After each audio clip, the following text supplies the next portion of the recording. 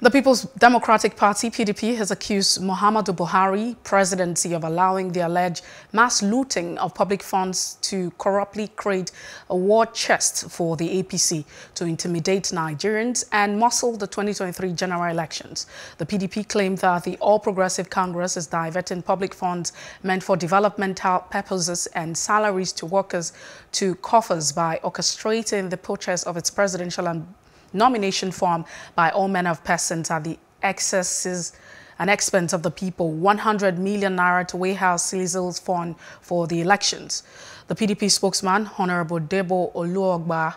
asserted that the party has information on how public funds are being withdrawn from ministries, agencies, parastatals of government and diverted to people who have no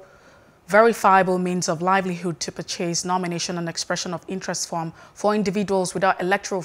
value who cannot even win local government elections. The P.D.P called on the Economic Financial Crimes Commission, EFCC, the Accountant General of the Federation, as well as the Auditor General of the Federation to immediately commence an investigation and monitor the movement of funds in ministries, departments and agencies of government so as to protect the national treasury from the A.P.C as Nigeria approaches the 2023 general elections. Please do subscribe to our YouTube channel and don't forget to hit the notification button so you get notified about fresh news updates.